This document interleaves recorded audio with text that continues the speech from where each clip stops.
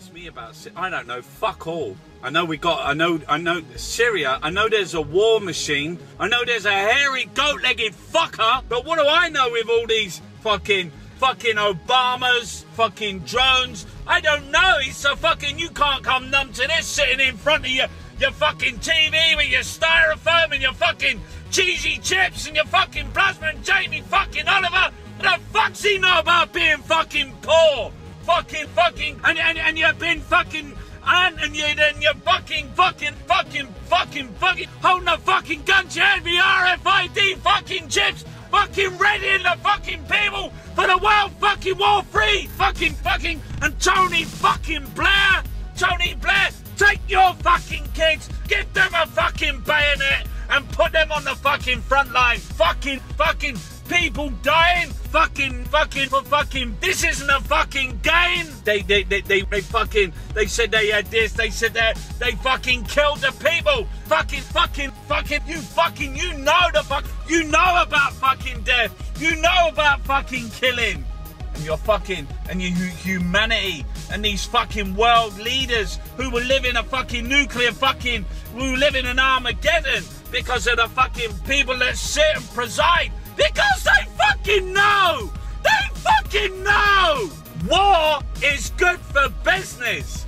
Sell some more fucking arms. What do you think they're doing? Building all the rockets and the cruise missiles and the fucking helicopters and the fucking jets. They've got a fucking technology. They've got fucking bombers. Do you think fucking drones? Fucking. That's why they want fucking. That's why they want you like Prince Harry. And they've made him like it's a fucking PR machine. Look at Harry.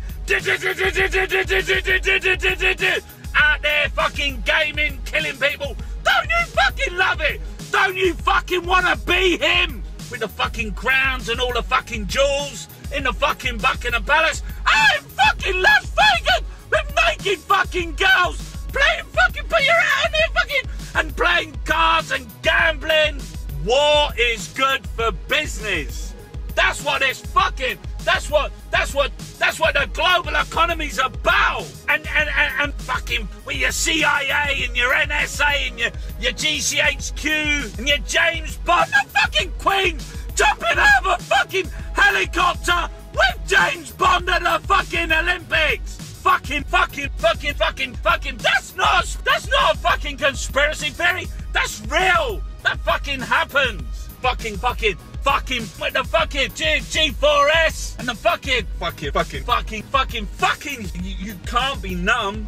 You can't be numb. You can't be brain dead walking around fucking looking at the news, not being scared, not worrying about future. Think, what can I do? I can't do fuck all. They'll have their meeting in the House of the Parliament and they'll be fucking talking about chemical weapons and Tony Blair and regime change and Gaddafi and fucking Osama bin Laden and the fucking books and the fucking jokes.